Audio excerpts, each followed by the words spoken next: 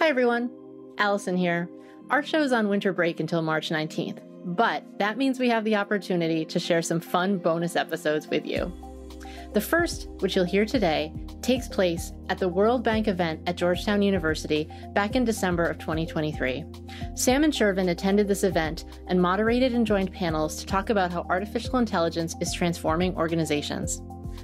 On this first episode, you will hear an abridged version of a panel interview conducted by Shervin that features Fabio Luzzi, Chief Data and Analytics Officer of Tapesty, the brand that runs Coach, Kate Spade, and other fashion brands, as well as Prakhar Mehrotra, who you might remember from the very first episode of Me, Myself, and AI.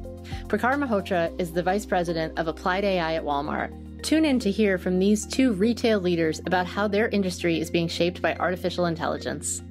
Let's get started. I'm Shervin Khodabandeh, Senior Partner at Boston Consulting Group. Excited to be kicking off this panel on AI in retail. Very pleased to be joined by Mr. Fabio Luzzi from Tapesty and Mr. Prakhar Mehrotra from Walmart. Maybe I'll just turn to you, Fabio, for a quick intro, and Prakhar, you do the same, and then we get the panel started.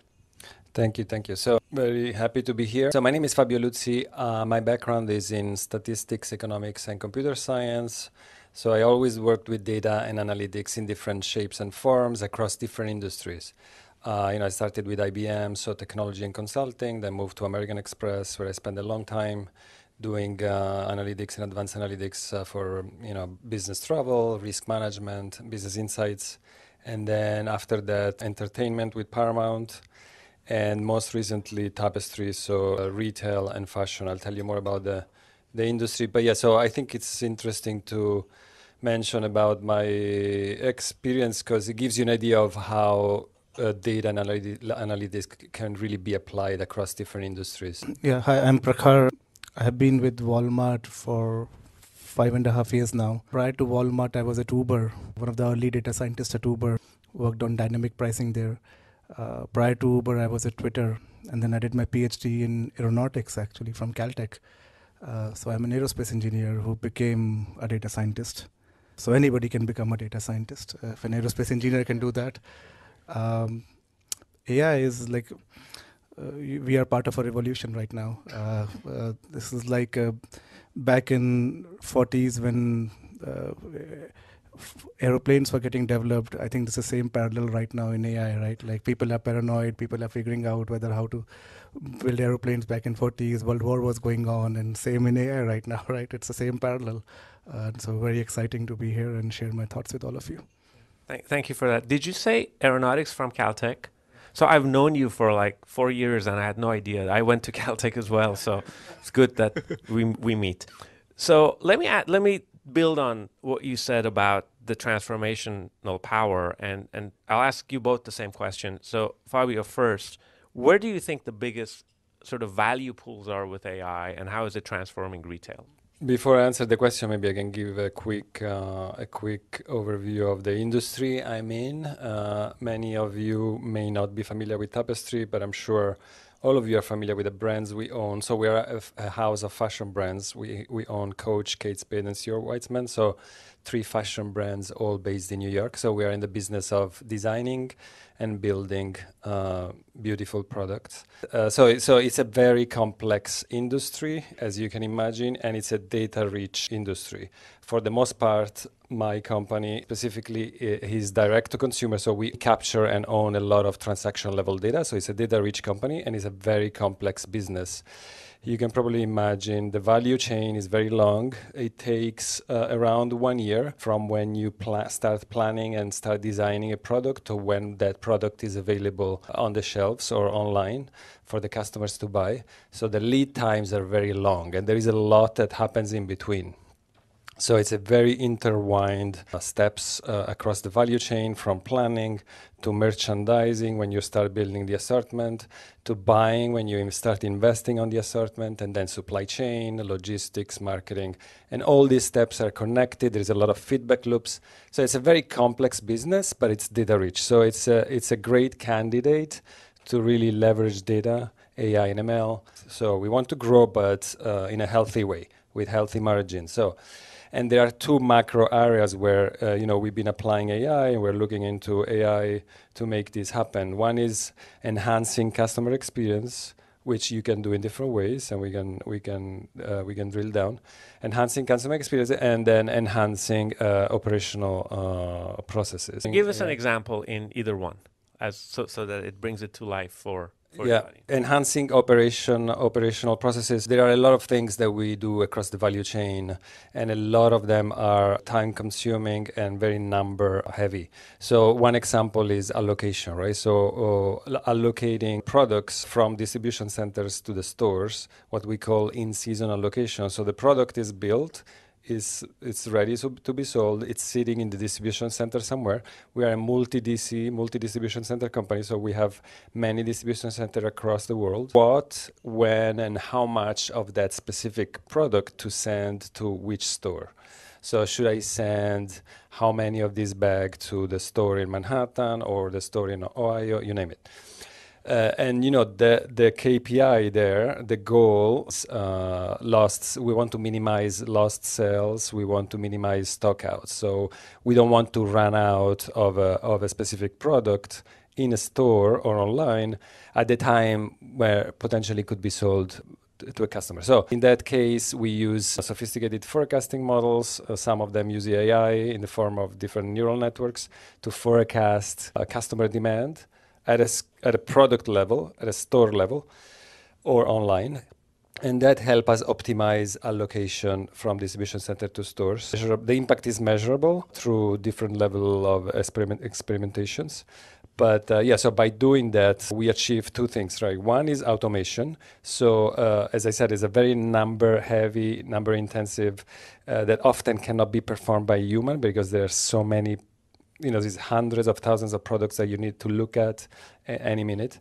So we help automating most of the allocation, and then the outcome, it's improved, right? So we reduce stock outs. So, there is a lift in revenue. So that's one example where we use Wonderful. So you gave the audience an overview of retail. I think this was a great example where you got to forecast demand, you got to have a good sense of elasticity, and then an optimization problem of how much of what goes to what store when. Prakhar, same question to you about the value pool. Walmart's massive company with 2 million plus employees. You guys are everywhere and sell everything. So where do you see are the sort of the biggest transformational opportunities with AI? Yeah, pretty much everywhere. I think AI is in the fabric of everything we do at Walmart.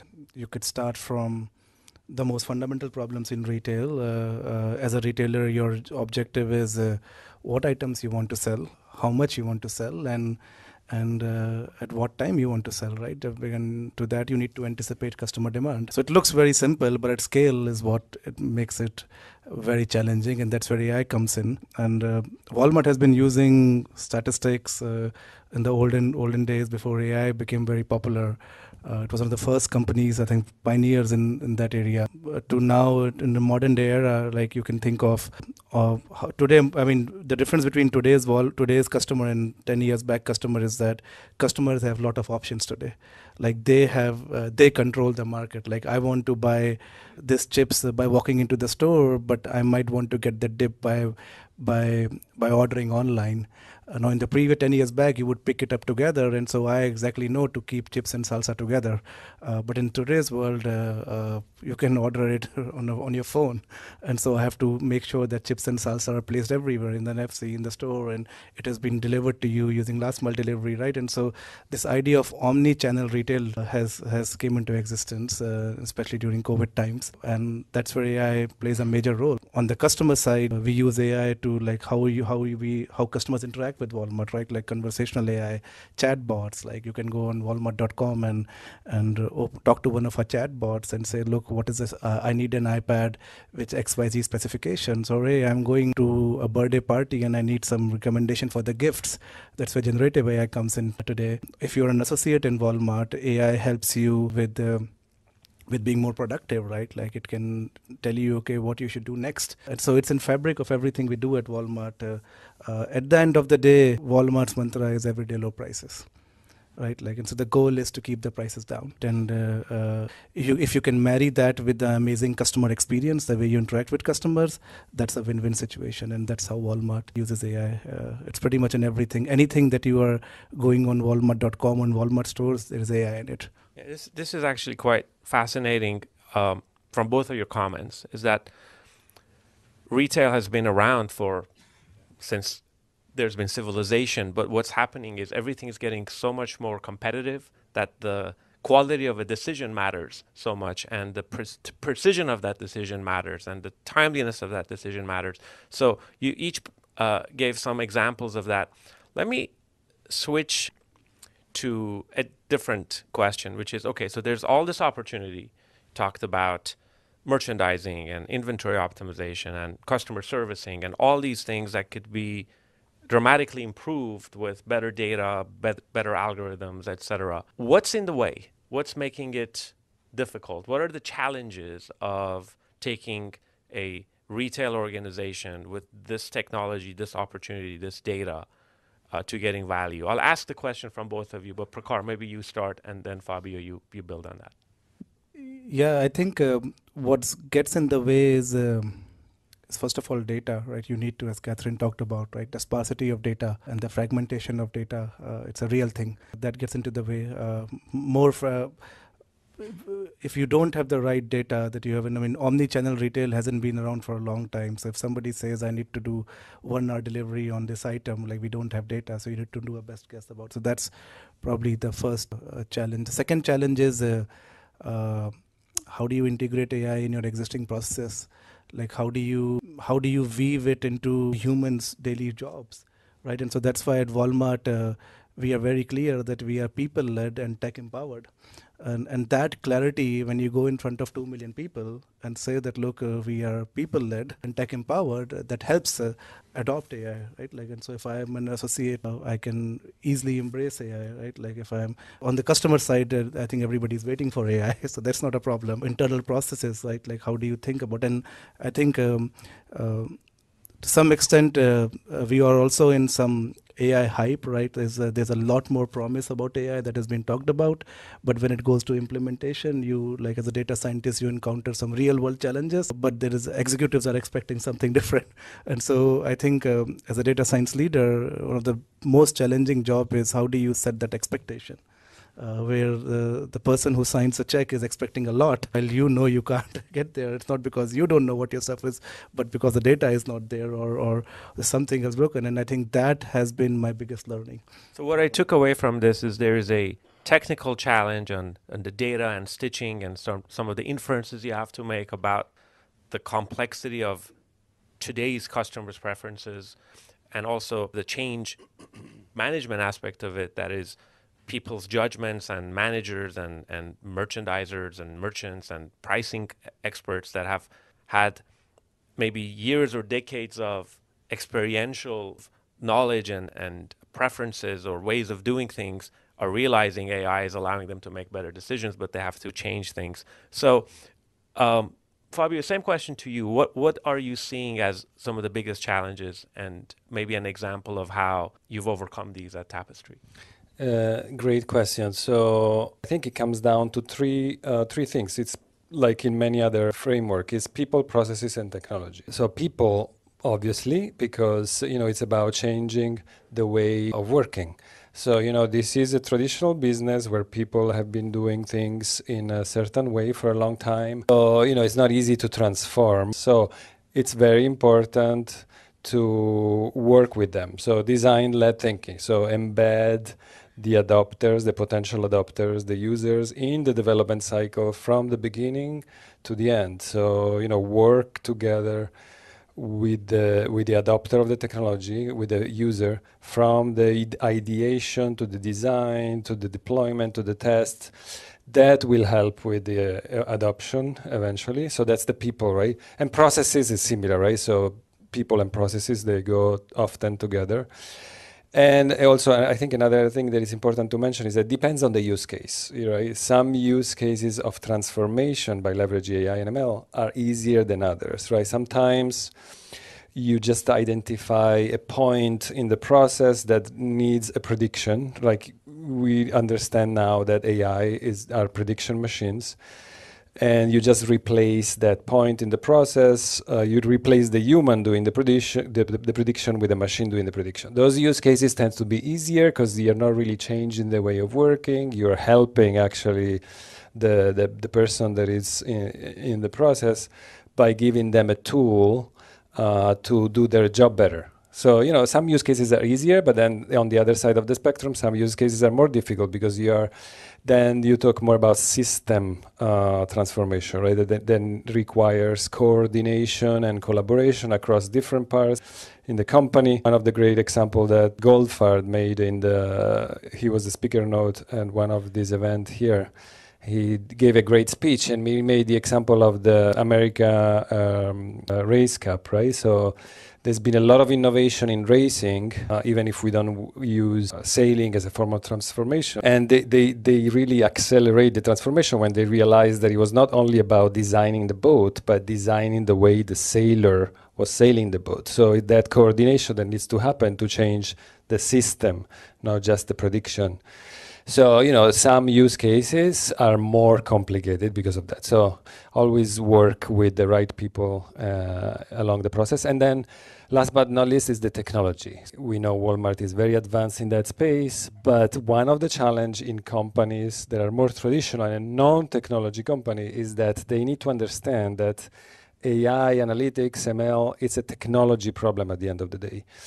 You cannot just focus on the use case. You need to build the technology framework that can help you to scale. So, so those are wonderful. The people-led, tech-powered, I take away from that, AI is not replacing human, but empowering and augmenting.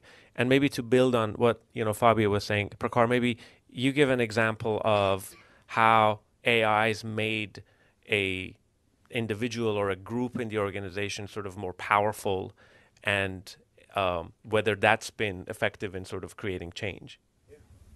Yeah, I think a good example could think about is a classical job of merchandising. If you're a merchant, your job is to get the items and negotiate the lowest price possible, and then decide how would you place those items in 4,700 plus stores that we have. Now, for a human to understand the neighborhood around 4,700 stores is very daunting, and then multiplied by 300 or so items that are there that I'm responsible for. Which toy goes where, like which apparel goes where. So it's pretty much impossible for humans to. And so a classical way of retail was to cluster the stores, and they say, okay, I'm going to have 10 clusters and I'm going to just send these items, and the process worked. Which is why basically averaging it up. And that's why if you go to in 5 years back, go to any retailer, large-scale retailer, the stores would look similar everywhere, right? Like same items. But I think Walmart pioneered this idea of personalized store. So not personalized, so I can, because we understand the customer demographics and the store of the community, store of the neighborhood, we can precise that, look, this store in San Jose, there's more certain type of population, say more people of Indian origin lives there, so maybe I should put basmati rice there, right? And it will sell, right? And so and you can build a supply chain for that if you're very good on your demand, right? And that was pretty much impossible. Now this breakthrough came because you have more compute today, but also you had powerful algorithms that could do that, and you could learn from your mistakes quickly. So you had the ecosystem to get this going. So that's one of the very good examples. So you organize the stores rather than around some average of, break 10,000 stores into 10 clusters, into each store is unique because the demographics unique, and you sort of manage the merchandising and allocation that way, which also explains why when I go from one place to the other, I can't find anything because I'm not from that place. I over forecasted or under predicted. But one day you'll figure out how to do that. I want to switch gears and talk a little bit about Gen AI. From what I've seen in industry since a year ago when Gen AI made a big splash, of course, large language models have been around for, quite 4 or 5 years. But since everybody started being more exposed to it, many companies are either rethinking or doubling down on their AI strategy. So I will ask this question to both of you in terms of your views on Gen AI as a transformational power and how it relates to the more predictive, I would say, traditional AI. And I start with you, Fabio. One difference of GAI compared to more traditional AI methodologies that it can be put in the hands of non-experts, right? So anybody can use an LLM model in the form of a conversation and make decision based on the output. It's a double-edged sword, right? So it comes with a lot of power, but also risks.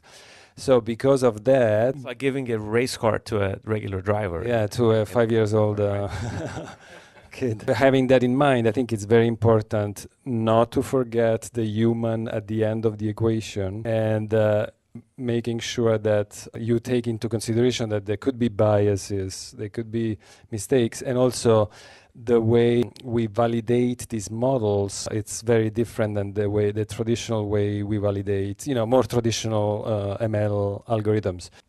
Okay, very good. Prakhar? Yeah, I think generative AI is like, I think it's that quantum jump in AI, because it's probably we as a data scientist, I understand what generalization is.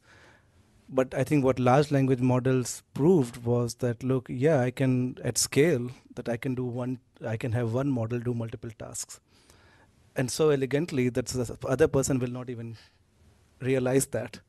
And that was so powerful, like just on the technical side of it, that it brought generalization to light. It also showed something about the human nature, that humans are actually very forgiving. Like hallucination was not a thing before this year. And now people are forgiving to ChatGPT or to Palm 2 or to Bard, right? Like, okay, I'd give a wrong answer. Okay, no problem. And the Twitter and all the social media feeds are filled with like all sorts of things that can go wrong. But so that's very powerful. I think it advanced the adoption of AI by light years. It almost is so contagious that it puts enormous pressure on predictive AI to now perform. Right, but predictive AI is at a saturation point right now. Most of the models are data hungry; they require labels of data, and I think generative AI, on the other hand, is like self-supervised. So I don't need data; I can train models, and scaling laws are still at work, right? Like, I mean, it's not yet proven that. Look, where does it end? Does more parameter? Are there more? If I were to add maybe 1 billion more parameters to GPT-4, do I get a much more advanced model? It's so there's no stopping right now, and that puts this crazy asymmetry. If you don't understand all this and you are a business user and you're like, everything is AI and you don't understand the difference between two, this is crazy for you, because now you're like, okay, if ChatGPT can answer, write me something, why not can you predict me something? Fabio and Prakhar, thank you so much for your insights. Thanks for listening to Me, Myself, and AI. We believe, like you, that the conversation about AI implementation doesn't start and stop with this podcast. That's why we've created a group on LinkedIn specifically for listeners like you. It's called AI for Leaders. And if you join us, you can chat with show creators and hosts, ask your own questions, share your insights, and gain access to valuable resources about AI implementation from MIT SMR and BCG. You can access it by visiting mitsmr.com/AI for Leaders. We'll put that link in the show notes, and we hope to see you there.